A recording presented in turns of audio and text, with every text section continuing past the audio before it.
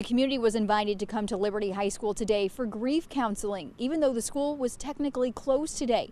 Authorities say Levi Norwood was a junior here. A district spokesperson tells me about 25 families also gathered at Mary Walker Elementary this morning to learn more about what happened and also for grief counseling.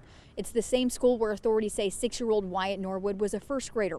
Levi Norwood is accused of shooting and killing his brother Wyatt and mom Jennifer Norwood Friday night. This kind of tragedy is obviously not something that Fauquier County is accustomed to. Fauquier County Sheriff Robert Mosier also says Levi Norwood also shot his father, Josh Norwood, but he says he was able to escape the house and call 911. By the time authorities arrived, the sheriff's office says Levi Norwood escaped and ultimately stole a car 10 miles away. Levi Norwood was arrested Saturday in Durham, North Carolina, after authorities say he was attempting to shoplift hair dye, clothing, and a backpack. In Fauquier County, Colby Satterfield, WUSA 9.